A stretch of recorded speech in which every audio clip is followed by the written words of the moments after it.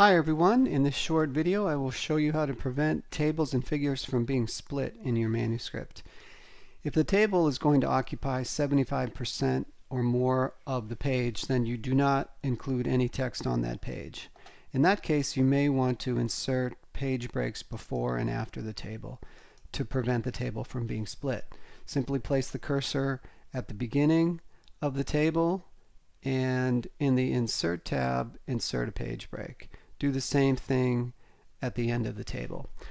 However, for shorter tables, a better option would be to highlight the entire table, including the note if there is one, then right-click and select Paragraph, and then in the Line and Page Breaks, the second tab, make sure each of the first three boxes is checked. Notice how formatting has been applied. This will make sure that the table will not be split when you move text around on the page. You would be able to do the same thing for a figure. Highlight the figure number, the figure title, and the figure, and then right-click, Paragraph, and in the Line and Page Breaks tab, select the first three boxes. That will apply formatting to prevent that figure from being split from its figure number and figure title.